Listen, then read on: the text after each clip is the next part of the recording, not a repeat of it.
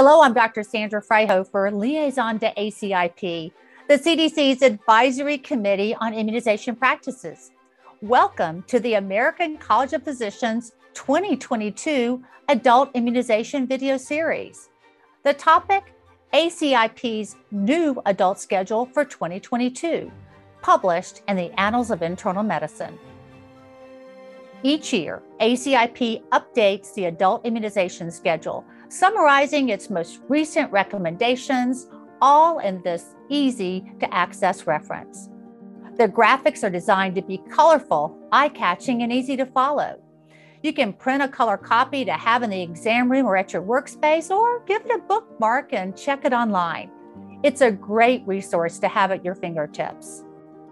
Each year, ACIP's Adult Schedule Workgroup takes a fresh look at the schedule and makes little edits and tweaks to improve readability, clarity, and to ensure its accuracy.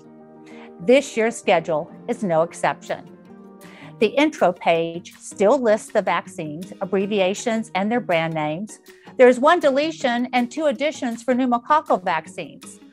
PCV13, aka Prevnar 13, is out. PCV15, Vaxneuvance, and PCV20, aka the new Prevnar 20, are in. Convenient links to complete ACIP recommendations for each vaccine are still available on the front page of the document for easy access and review. Another change for 2022 is an extra step for using the schedule. Step 4 adds a new appendix with vaccine-specific contraindications and precautions in reference table format. Let's go through the schedule step by step, starting with Table 1, vaccinations by age. The age breakdown categories remain the same. The color codes and keys have also not changed.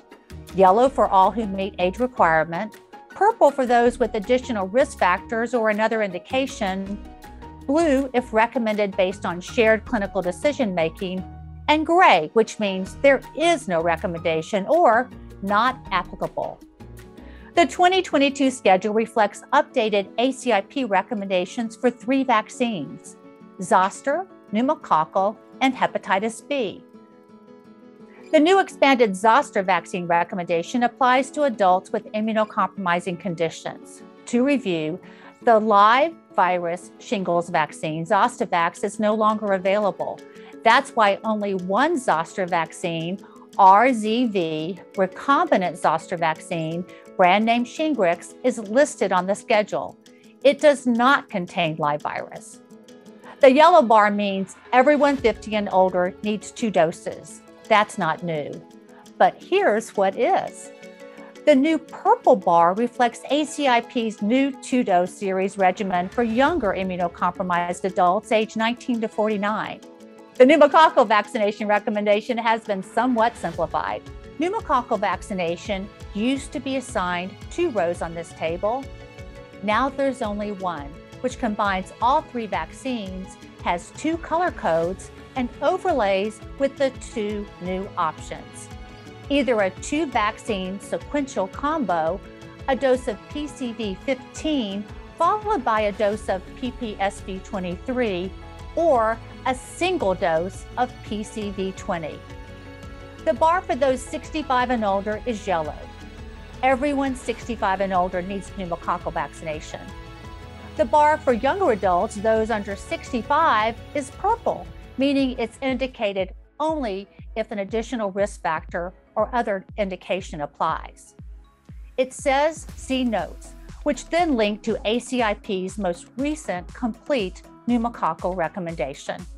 For hepatitis B vaccine, its row on Table 1 is also more colorful and incorporates updated ACIP recommendations.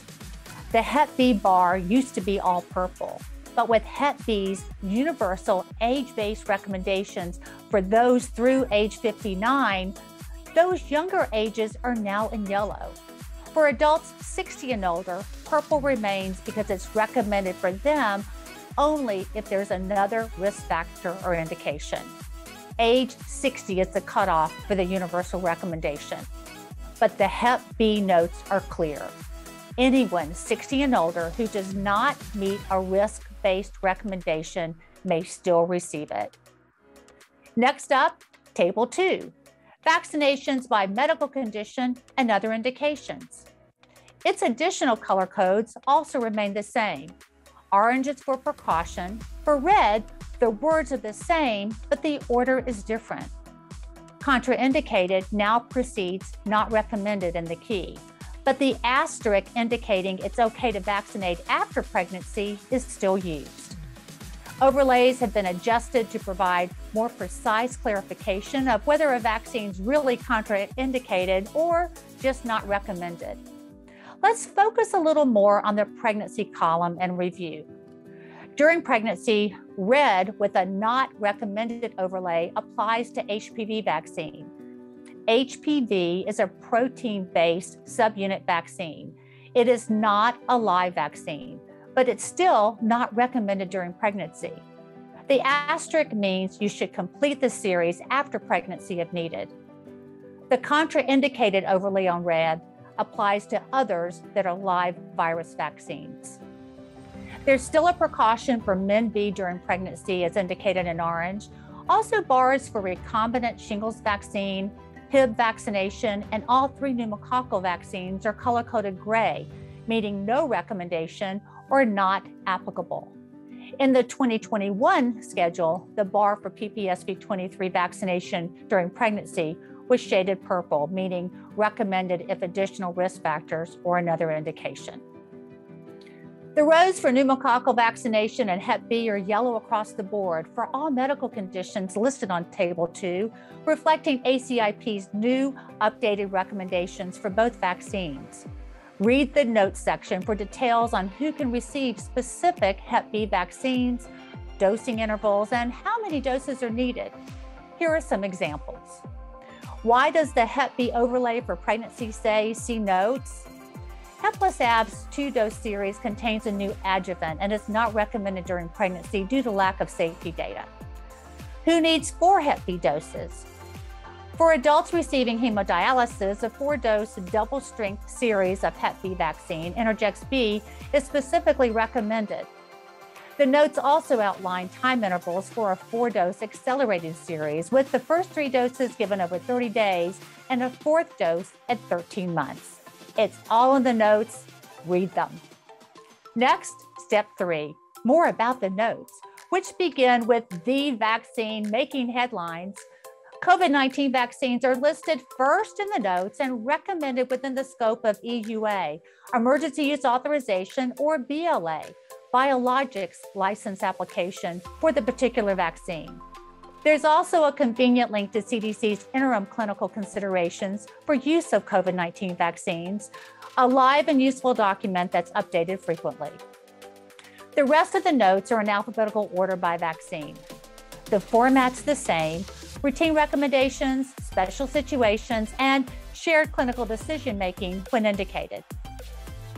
The 2022 notes are more streamlined with lots of links to more details.